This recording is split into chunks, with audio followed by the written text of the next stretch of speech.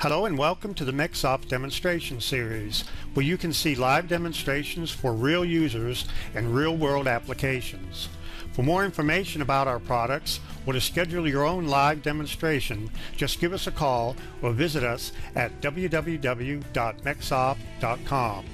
This video demonstrates the premium configuration of VisualMILL 2016 being used to program a part using 5-axis continuous swarf machining.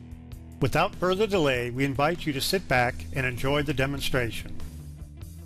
The next thing is, once you got all of these sites programmed, you would want to cut this trim to relieve the material in here, right? So one of the ways you could program this would be using a method called swarf machining. So you can use 5-axis and swarf machining. And you can pick your wall surface, and then you can specify the curves. Now for the curves, I can go ahead and click on a flat area, or I can do a surface boundary in here.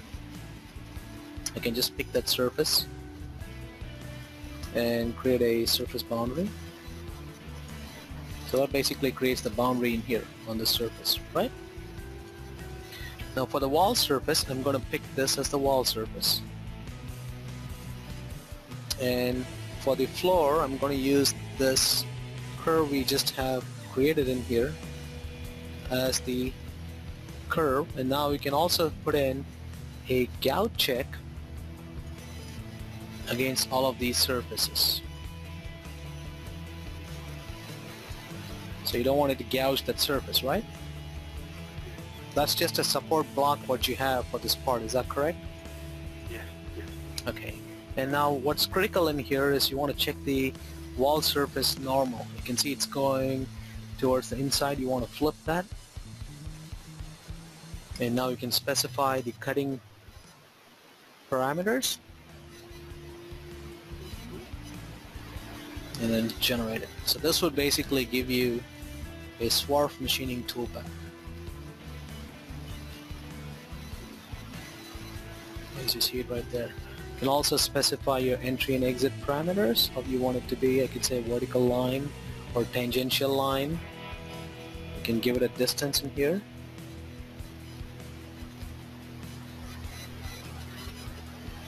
And create it right there. And now if you take a look at this toolpath, there's your 5-axis between curve finishing, and then we want to go into the 5-axis swarf machining toolpath. So that was the between curve machining. And then finally we want to do the swarf machining in here. And there it is. You can see that it uses the side of the cutter. That's the swarf machining.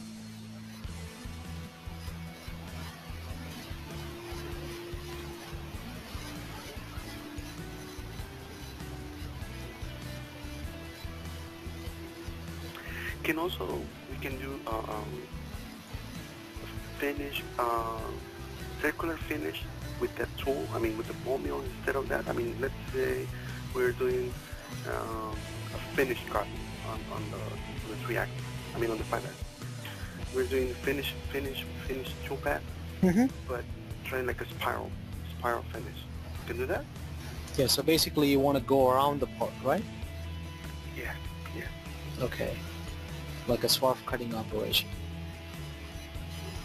So you would basically do a 5-axis and a swarf machine.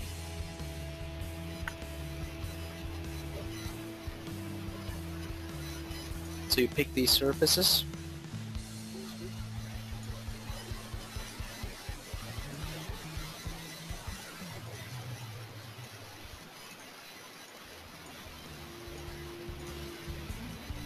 And you can see that most of the surface normal except the first one are oriented incorrectly, so I'm going to say flip all and then go back and check the normal orientations. So now the normal orientations look correct.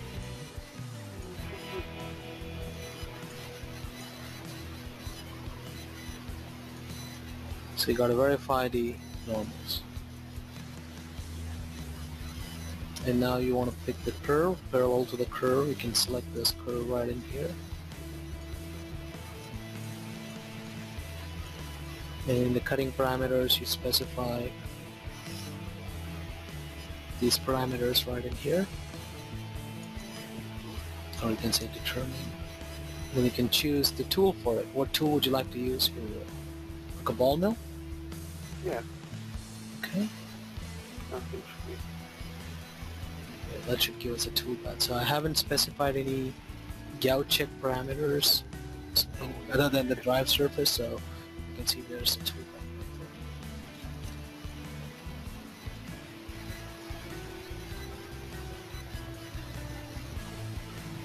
There it is. So let's go to the Simulate tab, and let's take a look at it in here.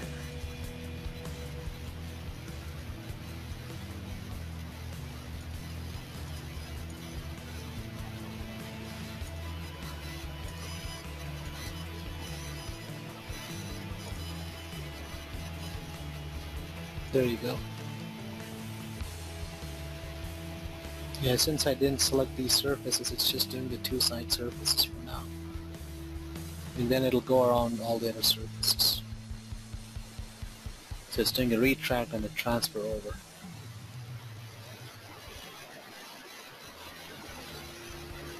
Now you can see it's doing all the sides, the back side as well, for the selected surfaces.